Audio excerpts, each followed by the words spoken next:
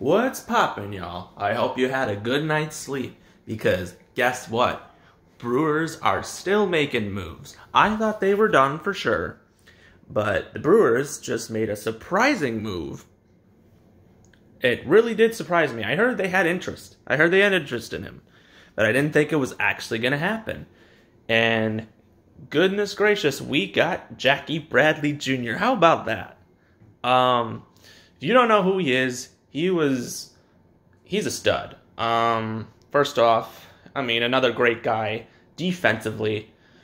But, you know, back in 2018, he was on that Red Sox team that won the World Series and had that absolutely phenomenal record, even though, you know, well, I mean, he was part of that team.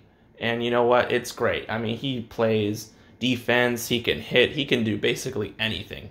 He's not like a star by any means, but he's a great player. That's what I think is super important. The deal, $24 million. It's a 2-year deal. He can opt out after the one. And anyways, I'm very happy about that move.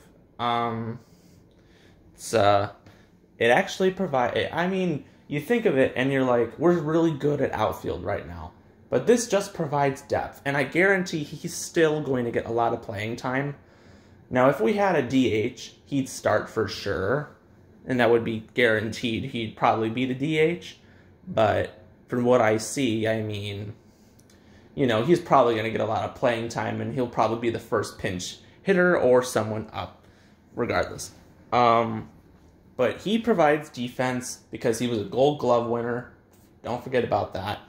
And of course, he's a World Series champion, so he really provides depth, and he's a great hitter and a great defender. This is somebody that I think could really do damage. Now, I know. Now, I get a little people are like, okay, but we have a great outfield. Why would we waste money on another guy? Don't forget, we had Yelich, Kane, Braun, and Santana in 2018, and we still got those guys all on that roster in 2018. So don't even worry. I trust Council. We're in good hands. So why are y'all worried about that? Do you think that any other people are going to be traded? No. I wouldn't worry about that because Garcia is going to stay put. Kane will stay put. Even though I know a lot of people are probably like, Kane should go. I'm like, I don't know why the heck you think you want to let go Kane after... Yeah, I don't think you realize how much of an asset Kane was. If he would have actually played games with us last year, he probably would have won like 5 more games. I mean, seriously. And then, of course, Yelich is the MVP. Why would we trade him? So, you know, this is just a depth move, but the depth move is just someone that can actually really get starts from time to time, but that just proves we're really good in the outfield. Having those 4 guys in the outfield along with Tyrone Taylor, who we can call up, I think would be really great. So I think that obviously settles it. We're not signing anybody else. I don't think there's other free agents that are really big people or big names that really could be signed, but that really proves we're good with the outfield, and that also proves Braun probably won't come back. So, I know this was a quick update, but Brewers have been looking good. That's a good thing.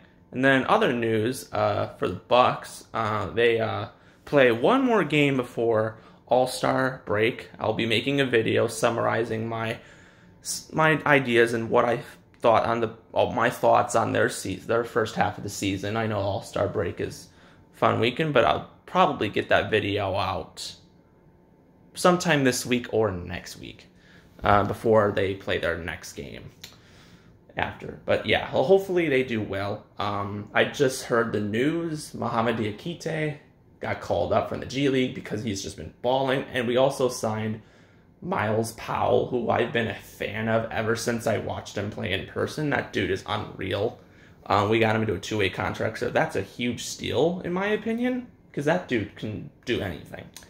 So that's a great thing. So anyways, with more updates, I'll come to you later. So anyways, stay safe, be smart, and that's my crew. We'll see you next time.